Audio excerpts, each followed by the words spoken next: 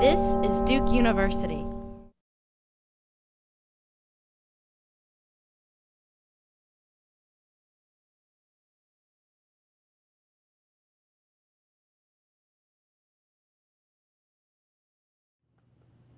Welcome to another Fuqua Faculty Conversation. I'm Ronnie Chatterji. I think I know most of you watching out there, but in case you don't know me, I've been at Fuqua since 2006.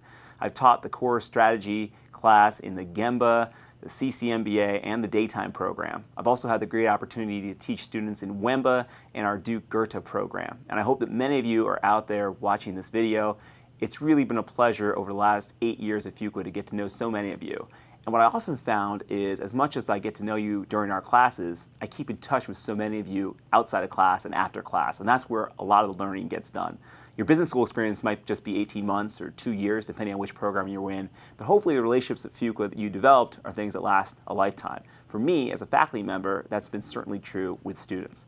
Now, for those of you who had me early on in 2006 and 2007, a lot's changed in my life. I've gone to Washington, D.C. and come back. I've been married now, I'm still married, and have a young daughter who's about 2 years old and another one on the way. So I've gone from a bachelor professor to now a married guy with a kid, another one on the way. But my research interests are in the same direction, which is around entrepreneurship and innovation. And that's what I'm going to talk about today. I want to just lay some ground rules for this session. This is a really exciting format, and I'm excited to be participating in it as I think the 15th faculty member to do one of these. Some questions have been submitted in advance by email. I have those questions in front of me, so if you see me looking down at the paper, you'll know why I'm doing that. I've reviewed a few of these before the session, and I'll try to address them as they come in. You can also submit questions during the session. I hope that as you're watching, some questions will get sparked in your head. You'll want to send them to me, and I can answer those. You can send those via Twitter to our Fuqua alumni hashtag. You can also find me on Twitter at Aaron Chatterji. That's AARON CHATTERJI. Or, as we said, the Fuqua alumni hashtag, no space. We're planning to do a 45-minute session, but if there's a lot of interest and more questions, I blocked off the whole hour, and the team will stay here and we'll answer all the questions that come our way. So I hope you're ready for a fun session on some really interesting and sometimes controversial topics. And why don't I get started, and I'll wait for your questions. So I want to kick off this session by talking a little bit about what I've been up to in terms of my research, teaching, and service. At that point, I'll review some of the items that we talked about in the pre-recorded video. The multimedia team here at Fuqua did a fantastic job with the video, and I hope you got a chance to watch it. But in case you did it, just like the pre-reading assignments that you sometimes forgot to do in class, hopefully I'll catch you up with some few high-level highlights. So most of my research over the last 8 years has been on the topic of startups and entrepreneurs. What I've been interested in is who founds new companies, what kinds of prior experience and backgrounds they have, and what are the strategies that make them most successful. You know, entrepreneurship is a hard thing to be an academic writing about. I publish mostly in academic journals for other academics. But for things like entrepreneurship, you may be asking, how much can we really learn from research? How much can we even really learn in the classroom? Isn't entrepreneurship like so many other things where you just learn by doing it? You know, I've heard that criticism a lot about the field of entrepreneurship and research in that area, and I actually agree with a large part of that. Some part of entrepreneurship is experiential. You have to be doing it to actually figure out what the challenges are. And that's why, in addition to my research, I've actually been working on some outside projects that you'll hear about later in education and healthcare. I've learned a lot from those experiences that are actually flowing back into my research. But let me make a plug for research as well, because I do spend a lot of time on that part of the job, more time than anything else. And here's why I think it's valuable. You know, when we invite entrepreneurs to come speak at Duke, which we do quite often, they often give inspirational speeches that help students plot their next career move or think about great things they can achieve. What's great about war stories of success is that they can inspire you to do great things. What's not as good about war stories about success is they're just about success. Academics like me try to take an unbiased view of entrepreneurship and study an entire population, or at least a highly representative sample of entrepreneurs, and try to figure out what drives success in that population. Think about it this way. If you're going to be an entrepreneur, do you only want to know about the successful outcomes, or would you rather know what the average outcome is? Now, like you, none of us like to think that we're average, and you shouldn't shoot for mediocrity. But in terms of my own career, when I think about embarking on a new endeavor, I always want to know what the average outcome is. Most small businesses fail within 5 years. Most entrepreneurial ventures are not successful. It'd be good to understand that data point to begin with and understand some of the reasons why. And that's the second thing about academic research in this area that I think is pretty useful. Understanding what causes what. You know, not so many of us are self-aware enough to know why we're successful. So when you ask a successful person, what's the secret to your success? They often say something generic like, well, I just worked harder than everybody else, or I surrounded myself with great people. That's often true, but I find those answers lacking. What we try to do in research is understand what causes what. And we find that when you look at causal inference, you often find the role of environment or even luck matter a lot more than we like to think. So as great as war stories are and experience is, research can hopefully teach us something as well. So I hope that's kind of a motivation for why I think entrepreneurship research has something to be. Now, the other important part of the puzzle, aside from entrepreneurship and practical experience, is working on public policy. One of the things that a lot of startups, I think, ignore is the role policy can play on their venture. You look at what's happening in the Supreme Court right now, dealing with the broadcasters and some disruptive innovation that may change their business model. You see that across several sectors where new entrants, right, find that they often have public policy barriers that make their business model more tricky. Pandora is another example in the music business. So what I tried to do when I went to Washington, D.C. is understand how public policy impacts entrepreneurs and startups. In 2010, 2011, I was granted leave by Fuqua and Duke to serve at the White House Council of Economic Advisors for President Obama. It wasn't a political position, but it was a part of an economic think tank to help inform the president and his decision makers. I found the experience to be fascinating. Trying to think about how policy works in the real world to impact entrepreneurs was another pillar of the foundation I want to build to understand this general phenomenon. So taking my research, my teaching, my outside work, and my policy experience together, I'm starting to generate new insights about entrepreneurship and innovation. And that's how I came to the topic today on education and healthcare. The pre-recorded video that you saw earlier is all about how we're going to bend the cost curve in ed and meds. Let me tell you how I came to think about this. When I was in Washington, I realized that two of the greatest challenges facing the United States are in reforming our education and our healthcare system. We're spending lots of money, but we're not getting great results.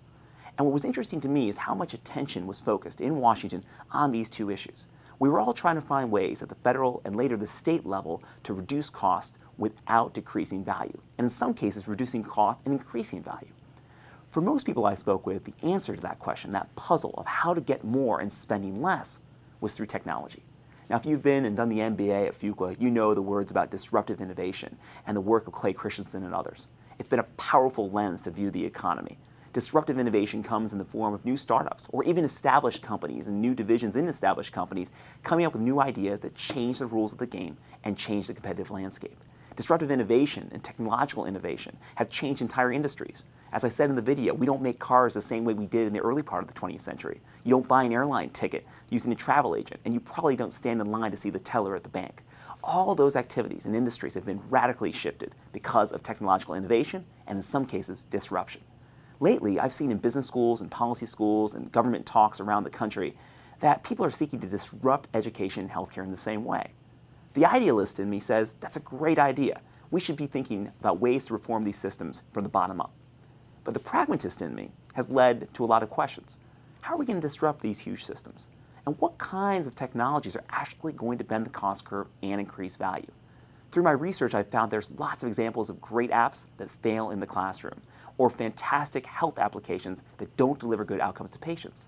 What's more, some of the best innovations don't lower costs and don't substitute capital for labor, which is the way that we became more productive in other industries. So I've been thinking that the whole equation around technology, eds and meds needs to be rethought. That's why I recently did a TEDx talk on the campus here at Duke, and I did the faculty conversation that you watched previously today. So what I'd like to do now is enter into some of the questions in the Q&A and also remind you that if you have questions while I'm talking, to jump in, tweet them to me at Aaron Chatterji or the Fuqua alumni hashtag.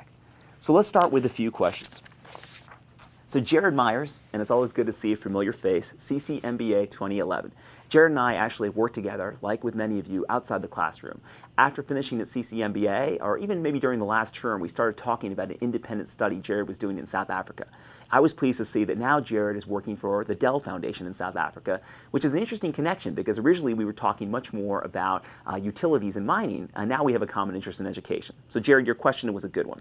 Jared's working on thinking about what are the barriers to educational technology interventions. He's working in South Africa, and it sounds like some work in India, and trying to understand what are the keys to implementing good ed tech projects. You see, Jared's identified a really important challenge: fidelity of implementation.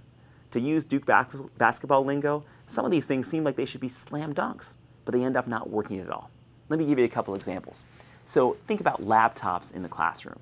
Lots of universities and K through 12 institutions have put laptops in the classroom, thinking that they'll increase student outcomes. What's happened over the last several years is many schools have actually abandoned these laptop programs completely. Why? After all, isn't that an easy slam dunk technological fix? Give students laptops, allow them to be connected to the internet all the time, get them more engaged with their course material, be able to connect with one another to share ideas and ask new questions. It seems like an easy no-brainer. Turns out, though, dropping laptops into the laps of high school students or junior high students or even college students isn't a recipe for success. And that's happened on the international arena with programs like one laptop per child as well. The problem that they're finding in school districts around the US at least is that without carefully controlling the content, students don't always gravitate towards the things that are most educational. And I'll leave it to you to think about the other things they're doing with their laptops. On the same token, if the teachers aren't trained to actually integrate the laptops into the curriculum, you don't seem to get benefits. If the teacher has to stick to a very strict curriculum and get certain things done on certain days, it might be hard for him or her to bring the laptop and the technology into the classroom. And it turns out a lot of the low-cost interventions are ones that don't do that sales, service, and training that we need for teachers and administrators, much less students and parents. That's why a lot of academic studies of laptops in schools and other kinds of technology interventions have found that they don't work, and they don't have good results, and a lot of schools are dropping them. So what are the keys to successful implementation? Jared, I'll be honest with you. I haven't cracked the code, and very few other people have, but I'll tell you a few things I think are really important. One is, I think it's understanding the workflow of the teacher in this case and the students. Too many of us, I think, in business are focused on disrupting institutions because they're inefficient, rather than really studying them and understanding what makes a great teacher great and what makes a great doctor or healthcare provider great. Understanding workflow and trying to build the tools that go along with that workflow and support them, complementing the provider rather than substituting, seems to be a good general philosophy. Let me make one other specific point. In some of the pilot studies I've done with educational technology, it turns out some of the old school metrics, things like engagement between the teachers and the students, actually seem to be good predictors of how successful technology is. Think about that for a second. Technology isn't substituting for the teacher-student relationship. In fact, a strong teacher-student relationship and an engaged teacher is actually helping technology work better. Those are some of the keys I've found through my research and exactly what I'd like to figure out through more work. I'm looking for that killer app the same way you are. And for those out there watching, if you have ideas about healthcare or educational applications that I should be looking at, that I should be studying, that I should be writing about them, tweet them to me at Ronnie Chatterji or the Fuqua alumni hashtag. I'd love to explore them and get to know them better. And in fact, if you have one going on in your company, I'll come out and visit you as well. So the other thing I want to talk about a little bit is validation. Because Jared, one of the problems you're having in your organization might be that we don't know which tools to adopt. That's why I started with the EduStar project that I mentioned in the video. Now, Mark Coleman from CCMBA 07 wanted to know how to get more information on EduStar. Mark, right now the program is being developed by CFY, cfy.org. It's a New York-based nonprofit organization that's in many, many schools and piping in content through their Power My Learning platform. We've asked them to implement the EduStar platform and test the effectiveness of new technologies. You can find more information on their website.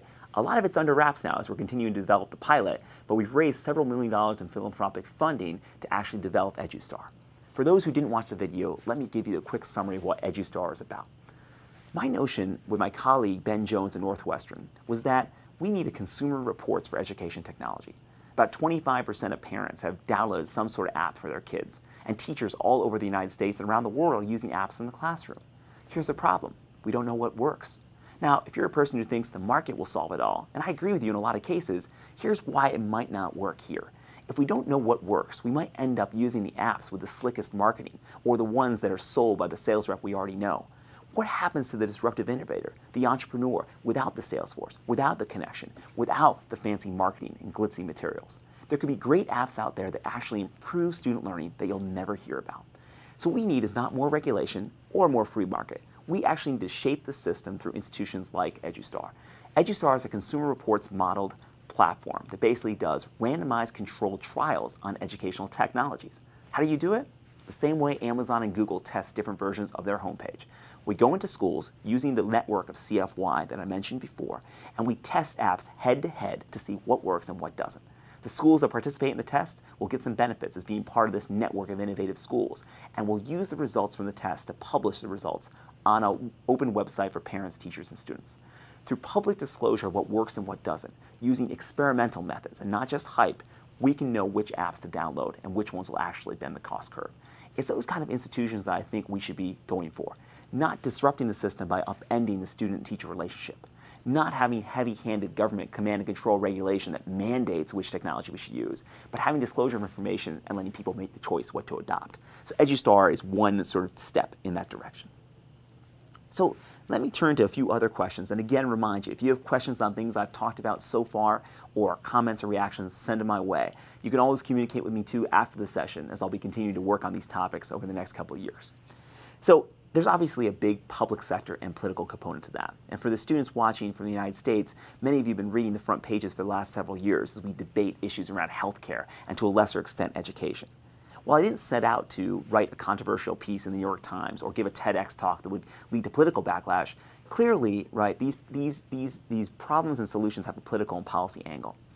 What I love about business school and the MBA experience, though, is that most of us, almost all of us, are focused on practical solutions. When I would talk about these issues with MBA students or fellow professors, I was struck by the common thread that we all want to find solutions. In most cases, we didn't have a partisan or ideological view on it. We wanted to find out what works. And when I talk to business people who are venturing into education and healthcare, they often are frustrated by the bureaucracy and inefficiency of government. We don't understand why we spend so much on things that don't work. So I'm very hopeful that in writing on this topic and continuing to do more projects, that I can come to non-ideological and non-partisan solutions that a lot of people can get behind to reform our education and healthcare system. But of course, you're always going to have to get into these issues. So let me talk about some of those solutions in a second. You know, from the MBA perspective, spending money and not getting a return on investment is a really frustrating thing. And what I see in our education system and our healthcare system is exactly that. We're spending money on putting smart boards in classrooms without knowing if students actually learn because smart boards are there. Careful studies haven't been done. We haven't figured out what works and what doesn't. And a lot of smart boards aren't used up to their capabilities. Now, smart boards could be a great investment, but we need to know. And I think as a person coming from the business angle, if we don't know and have the data on the return on investment, we often have inefficiencies. It's the same thing in healthcare. Think about readmissions into the hospital. It used to be that 20% of elderly patients, 1 out of 5, when they were discharged from the hospital, they were readmitted within 30 days. Why is that happening? Well, in the past, we used to just reimburse and pay the hospital for readmitting the patient again. The incentives weren't aligned. Now, that was inefficient and led to a lot of waste. Now, under the Affordable Care Act here in the United States, there's going to be penalties for those avoidable readmissions. So from a business leader standpoint, from a pragmatic lens, from a cost-benefit analysis, there are so many things we could do in our education healthcare system before we even get into political debates about charter schools and teachers' unions and Obamacare and death panels. That's the part of the equation that I'd like to focus on because I think there's a lot of traction we can make. Now, talking about some of the political angles here for a second. Joe Carter, Gemba 2010. Joe, I remember you. You used to sit in the front row of my class and ask me very tough questions. Joe's not sitting in the room today, but he's continuing to ask tough questions, okay? And I appreciate you for it. Basically, Joe's asking this question, look, Ronnie, both parties stand in the way of all these great reforms we could have in education and healthcare. It's not a political thing, but the politics seems to get in the way at every point. How can we hope for innovation in a world where the government is so involved in education and healthcare? And he specifically references the White House experience as maybe something I could bring to bear here. So Joe, I think it's a great question, and some of it does depend on political viewpoints. But let me tell you some of the things I've seen from sort of a more nonpartisan lens. I've seen the government at all levels, including public and private partnerships, can play a pretty useful role in setting standards and setting the foundation on which others can build. That's one of the great powers of government. If you ask most economists, they'll think investments in things like basic research or setting technical standards are far superior to heavy-handed interventions like funding specific companies. And that's generally my view as well and what I thought about in the government. I think that using the government to convene stakeholders and rally people around common cause is another really important thing. At the White House, when you called, people usually tended to call back and want to show up for an event. And I think that's another important power that you have in the government at the federal and state level. I think what we have to be really careful of, though, is government decision makers picking standards or picking winners without thinking of the implications. That's happened a lot in the US and other countries, and it often leads to inefficiency. So at least my perspective is some of the things we can do are more table setting, things that won't show up in the newspaper or aren't that sexy, but are really, really important for making sure education and healthcare systems work well. Let me give you a few examples of programs that have bipartisan support. So Joe, one of those programs is Race to the Top. It's a multi-billion-dollar prize program that President Obama used to fund education. Here's the idea. Rather than mandating standards or telling people what to do, they offered prize money to states that adopted evidence-based standards in their education system. These are things related to teacher pay or charter schools or classroom size. These are things that came out of research that have been validated. The states and the school districts competed for the money in a way that led to a race to the top rather than a race to the bottom. In the end, the award winners were announced, but several other states and school districts ended up adopting reforms. So at the end, what we see there is a virtuous cycle where the government can provide incentives, prizes that don't necessarily orient companies or states or school districts to a particular answer, but help them along the way. And that's how I think we should think about it. EduStar is another great example of that, right? I don't think EduStar is about regulating apps. It's about information disclosure on a free website. Those are the kinds of things we can do, I think, to shape the system rather than disrupt it. I think there's a careful balance that every country in the industrialized world is struggling with their education and healthcare systems. There will continue, I think, to be a huge government role in education and healthcare just because of historical legacy, whether it's at the federal or state level. The question is that creative tension between the public, private, and nonprofit sector. So that's how I think about that one. So as more questions are coming across, I can answer some of these. So, and this is great because I know a few more of the students here. Both Richard Embry and Itai are students I know pretty well and have a lot of experience in healthcare specifically. So Rich, your question is, how might technology help decrease healthcare costs, especially when we think about overutilization? It's a great question. So let's talk about one of the most exciting spaces out there right now, which is wearable devices. Hold up your hand at home if you have a Fitbit on. I haven't been using the Fitbit, partly because of the battery life and also my concerns about the accuracy of measurement. But most of my friends are using the Fitbit or another wearable technology. Now there's so much innovation in this hardware space, and we're going to see even more when Google and Apple and other big providers develop this hardware. But here's the question. Are these consumer-facing apps that will help people like me who have a relatively good understanding of calories and fat and are monitoring their own health closely? Or are they going to be oriented towards the clinical setting, the type that Rich and others might be working in? That's the big million-dollar question for me. It's one thing to give people who are already very concerned about their health and very knowledgeable about health and fitness more tools to do so. That's an amazing consumer market. On the other hand, to really make a dent on the clinical side, I think the technologies need to look a little bit different. Think about all the companies that are handing out tablets to Medicare patients, hoping that they're going to be able to monitor their health. Well, I have news for you. If you've worked with most of the patients that are getting readmitted under the Medicare program, a lot of them aren't going to be able to use tablets the way we might think. In addition, unless the wearable device is something that doesn't need to be charged very frequently and is easy to use, it's going to be very, very hard to get good data back. We need to start with the very basics, and that's why I think a lot of the home health visits and nurses' calls are what a lot of hospital systems are going for. Technology can make a big dent, but just remember that in different parts of the population, technology intervention can be easier or harder. I see a lot of promise on the consumer wearable side for specific parts of the population, but if you want to make a dent in our healthcare system, in our healthcare spending, we're talking about programs like Medicare and Medicaid and Social Security too, which might be a little bit more difficult to make a dent in. We need to think about the killer apps in those settings. And here's the secret. It might not be an app. It might be a person. Now, Itai, who I have this past year in daytime, has worked extensively with medical device companies in the US and Israel. Now, here it is. Itai is asking if we can share our thoughts on the government disruption in innovation and ways the government can mitigate it. So here's the idea. There are a lot of people inside government who are trying to disrupt the system. They're making data more open and available through things like data jams and startup weekends. There's one in North Carolina coming up in just a few weeks. So policymakers recognize they have to get out of their silos and work with entrepreneurs and innovators. One of the things I did at the White House more than anything else was meet with business people, meet with entrepreneurs. At the same time, I think government has limitations. Because of its size, because of the number of permissions you need to get, it's sometimes hard to execute. And that's where the business side can be really useful. So I think public policy is going to be a huge, huge impediment for some innovations in healthcare. But slowly and surely, you're seeing some opportunities in healthcare created by new regulations and maybe in some cases deregulation. Think about readmissions, for example. I talked about it earlier. There's a revolving door in many hospitals where patients are coming back in for readmissions after being in the hospital. Here's the thing. Now we have penalties that are going to make it much more financially difficult for hospitals to continue to do that. With hospitals operating at pretty thin profit margins in many parts of the country, those readmission penalties are going to start to add up. Here's the space for a company to come up with ways, cost-efficient ways to help hospitals reduce readmissions. That's an opportunity created by new regulations, or deregulations if you prefer, and that's a way entrepreneurial startups can get into the game. There's always going to be this back and forth in this country between government and the private sector when it comes to healthcare and education. I do see lots of opportunities emerging, though there are lots of impediments too we're going to need to navigate. Let me turn to a few more questions that came up earlier. One thing I want to talk about is the budgetary aspect. So one of the things that struck me in Washington, D.C., and DJ Vogt, who is a daytime 01 student, asked about this, is the federal budget is a mess. And when you think about that, you wonder what are driving the costs in our federal budget. You know, if you listen to the political chatter, there's a lot of misinformation about that. It's not food stamps or veteran benefits or foreign aid.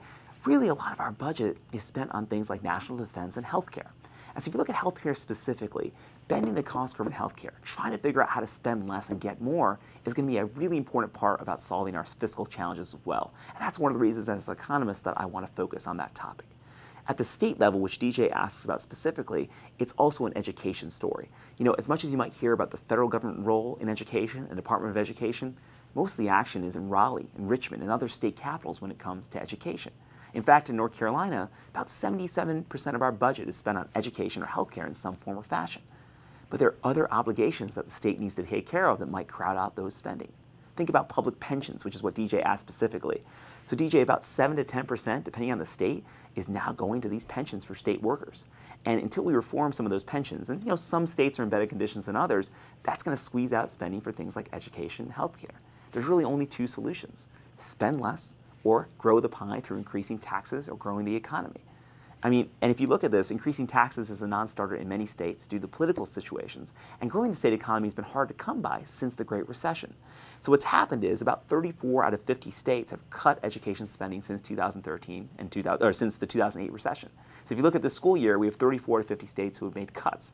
For parents, for teachers, for students, we have to figure out if those cuts are going to be consistent with getting better outcomes in education. Because the other side of the equation is that we're falling behind on international tests. As was so nicely done in the graphics in the video, the U.S. is falling behind on international examinations in math, in science, and in technology.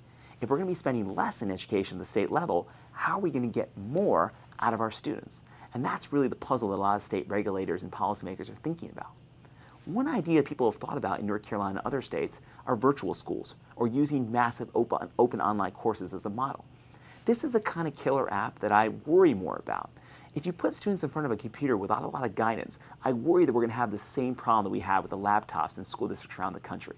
Without a teacher who's guiding them through the material, helping identify trouble spots, I worry that a lot of the value of education is going to be lost.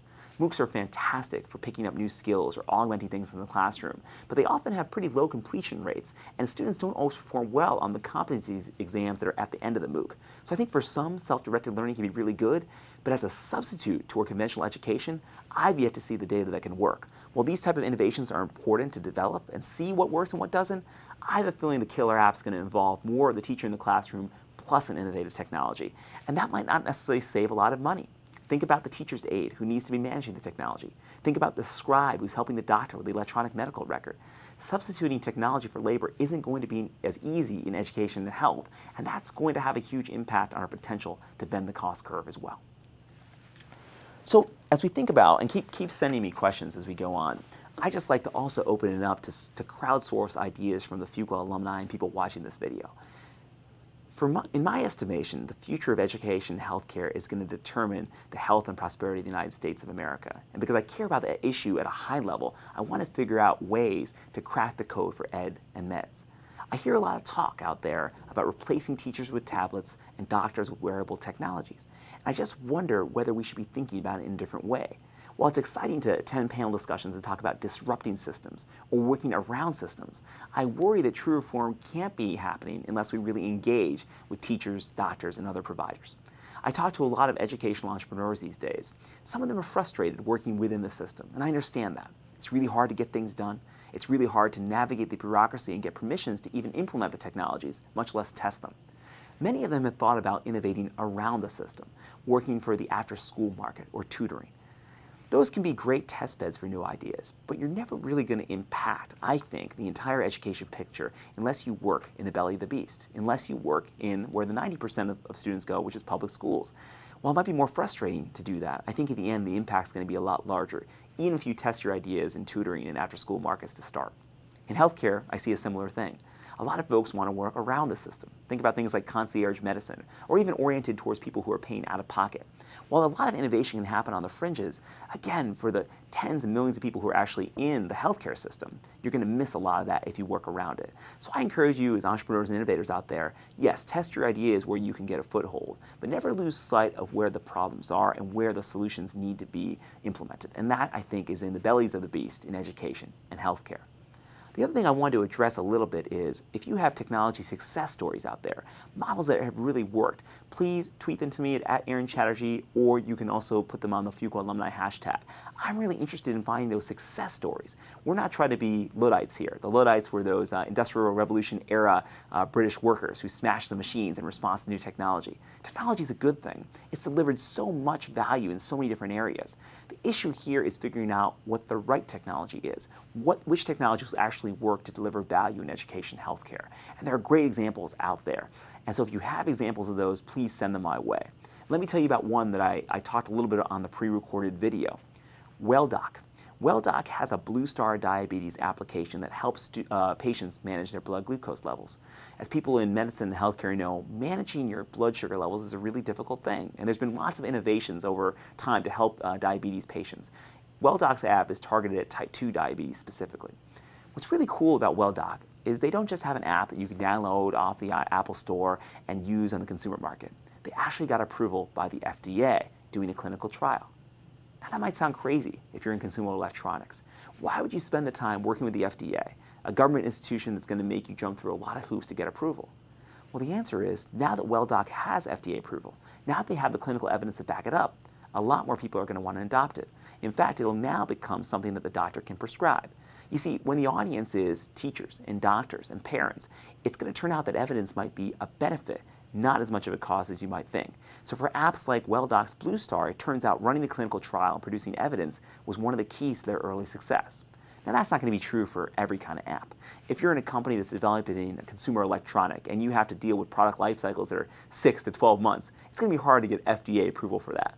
But think about two tiers of the market. One for the consumer electronic that I'm going to replace in 6 months, and the other for the sustainable business model that's actually going to improve patient life or educational outcomes. That's the part of the equation that I'm especially interested in. So if you have examples of that, please send them my way.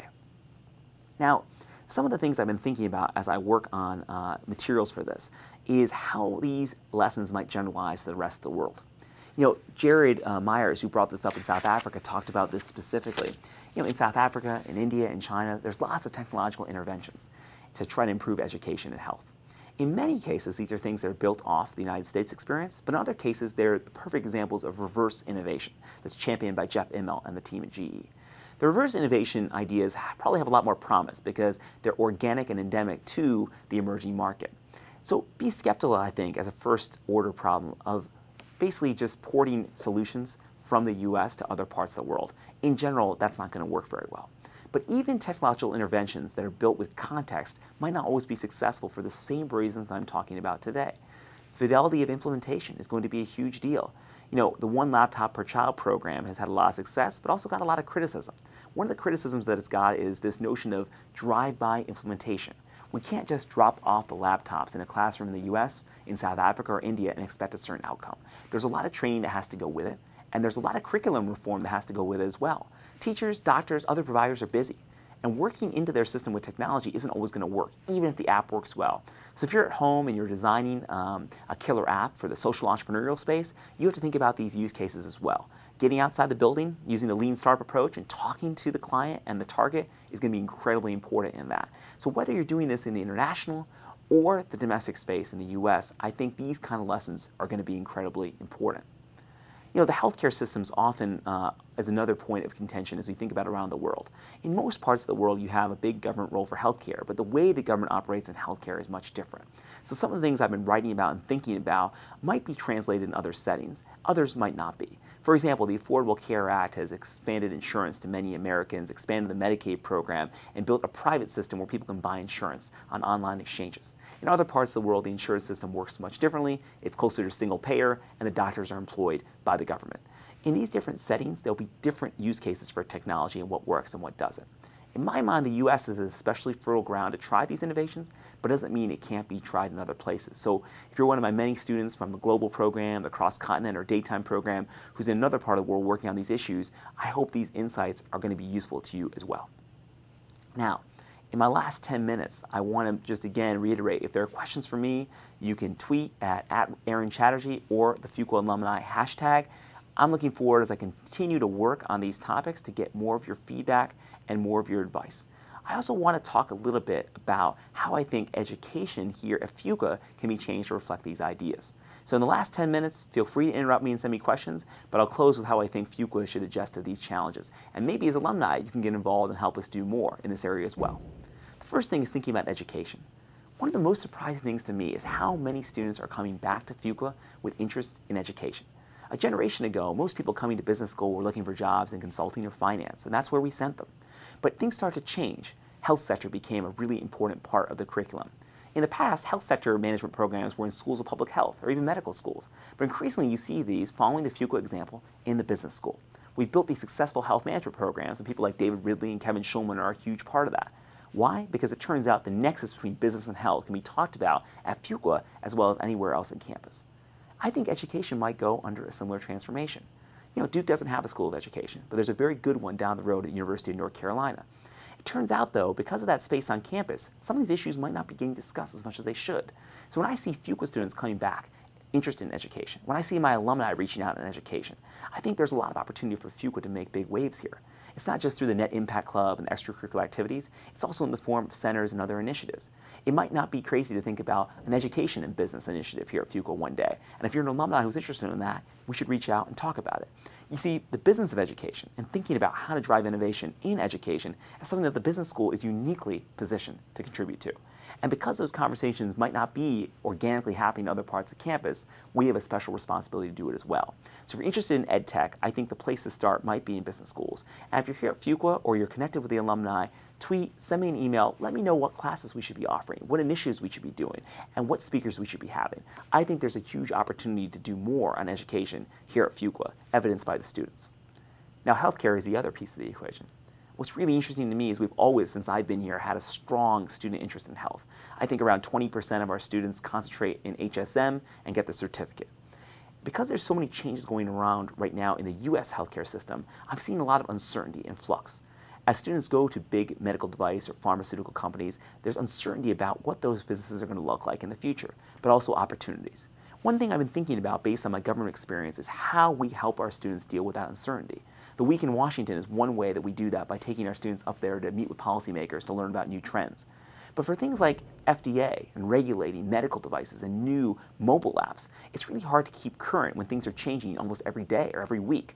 So I'm looking for innovative models to help communicate the latest information that's going on in Washington or Raleigh or Richmond to our students to help them as they go through their careers. You can help me by that. By emailing me or tweeting different things that are going on in the regulatory space. I want to keep our students current so they can understand the changing landscape of innovation. I don't want their time to be in business school to be just about the classes. I also want them to be engaging in the environment. For healthcare in the US, this is an especially opportune time to do that because so many things are changing and the system is in flux. And as our students who are graduating this year, next year, or have in recent years, I also want dispatches from the field. Let me know how things are going, how you're navigating the post-Affordable Care Act landscape, and some business lessons you might have learned in that regard. These will all be things that will help me as I develop more content for my own writings, whether it's books or articles, op-eds, research articles, or we develop programs at Fuqua. Those things are all going to be very useful. In general, I think there's been a shift in business schools towards thinking about the big challenges. As I said, in the 1970s and 80s, business schools were much more vocational and practitioner-oriented. Now, business schools seem to be the place on campus where the big issues are discussed. And that's really you, the students who are driving it. Idealistic students who want to change the world, not just change a business, have been coming back to Fuqua for a long time. You come and inform the curriculum and tell the professors that this is what you're interested in, and you've been changing Fuqua. And one of the really interesting things, I think, is the size of the Net Impact Club, the size of the Entrepreneurship and Venture Capital Club. As these two sort of clubs represent emerging student interest, I think that's tracking what's happening to MBA students here in the US and around the world. So these are things we can change at Fuqua as we go forward, and we need to build on them. I think we have a comparative advantage here at Fuqua in students who are passionate about policy issues and trying to solve them with a business mindset. I think we can continue to build on that, and the alumni network can be a big part of that. Now, as I have about 5 minutes left, I just want to remind you, any further questions, send them my way, email me, tweet. If we sign off in 5 minutes and you still have more questions, let me know and I'll continue to respond over email and Twitter. As I told the folks here at Fuqua, I've just started using Twitter and really enjoyed it. So please follow me, send me different things that you're thinking about. It'll help me engage and not feel so old, like I'm out of touch with what all the kids are using. So to close with the last 5 minutes, let me just talk a little bit about where I think U.S. policy on these two areas is going and kind of what we can look to for the future. So if you think about these topics on education and healthcare, we have sort of this really vexing problem. We want to spend less, but we want to get more. Technology is going to be one way to do it, but I think if we just apply technology haphazardly, without data collection, without evidence, we're going to be spinning our wheels.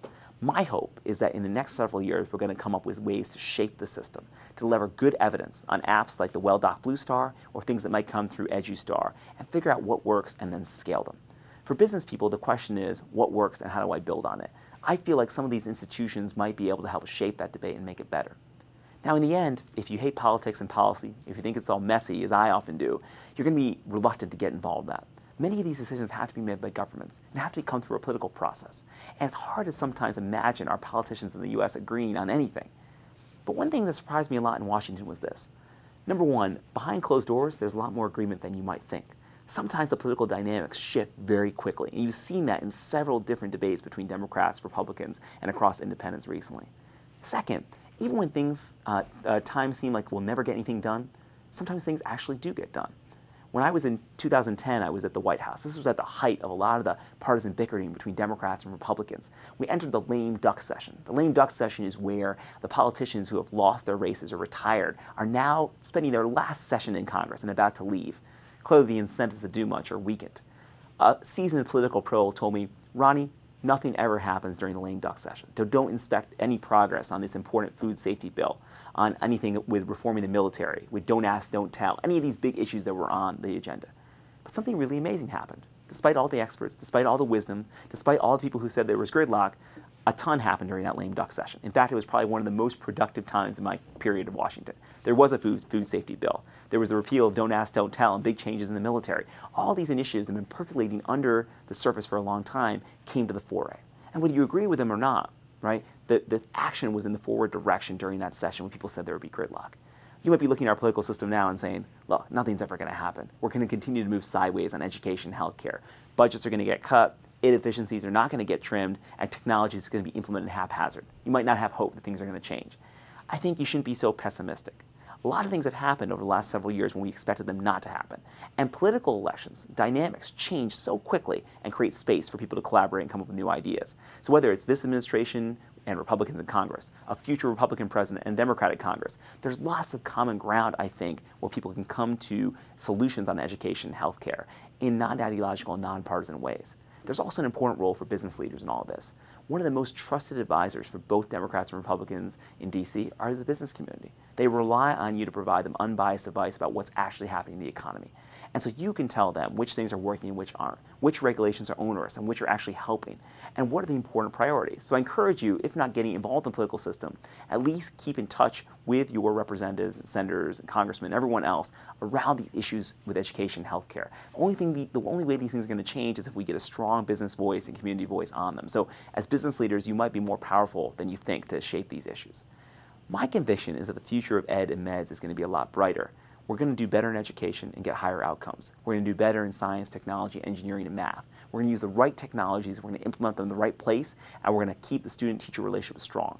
In healthcare, I also see a lot of room for promise. Forget all the controversy over Obamacare right now and think 10 to 15 years. We've really made reforms in our delivery system, where personal monitoring of health is being integrated into the system. I think we can make great strides there as well. It might not seem like it's possible in the early to short term, but I think over the long term, there's a lot of promise there as well.